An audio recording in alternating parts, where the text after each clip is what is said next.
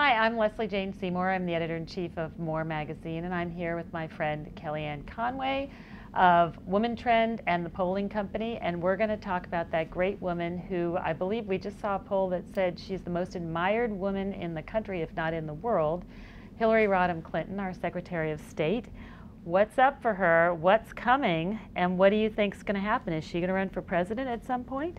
Well, not of this country. She's done that. Okay. I think one of the best things that ever happened to Hillary Clinton is that she did not win the 2008 primary election against President Obama. I don't know if it's the best thing that happened for the country, frankly. Okay. There are many people who not only have buyer's remorse about President Obama, but are sort of nostalgically wondering aloud, what if only Mrs. Clinton, Senator Clinton, had been elected. But she went ahead and did something pretty gracious and pretty powerful all at the same time. She became the Secretary of State for the man who beat her for the nomination. She's really carved. Unusual move. It is. Brilliant move, actually. Very gracious and brilliant move on his part, too, to hire her. Absolutely. Very, very smart. But she could have said no. She's got That's other things correct. to do and be. That's correct. And she's really cut a very compelling figure as Secretary of State, and at a very troubling time, of course, around the world.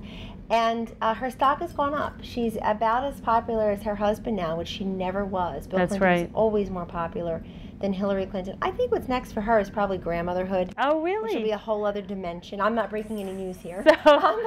But I think that's the next step for them also, is to see them as grandparents, which is quite remarkable because we were introduced to the Clintons 20 years ago, and they were in their 40s. Yes. And she probably will go ahead and take on some great issue. And he's got the Clinton Global Initiative. Right. She could probably do something very similar. I would be very surprised if it didn't focus on women. She sort of had some unfinished business from her Beijing Women's Conference. That's what we love about her, is that she has stood up for women when other people have not. And I think that she also, she's doing things at a time when many women are overly glamorized or are known for what they're wearing, not what they're thinking, or how many Facebook friends they have rather than how many foreign leaders they're leading. So it's pretty compelling. No foreign leaders on my Facebook page. It's pretty compelling, I have to say. And ironically, it's in contrast to what the First Lady, Michelle Obama, has been doing also.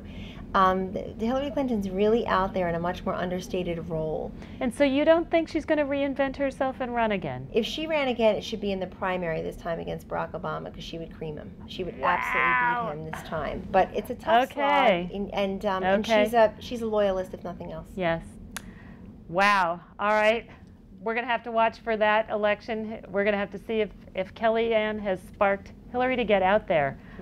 We'll find out. 70 in the 2016. It was, no, how old was Ronald Reagan? Yeah, 69. There you go. It's okay for a woman too.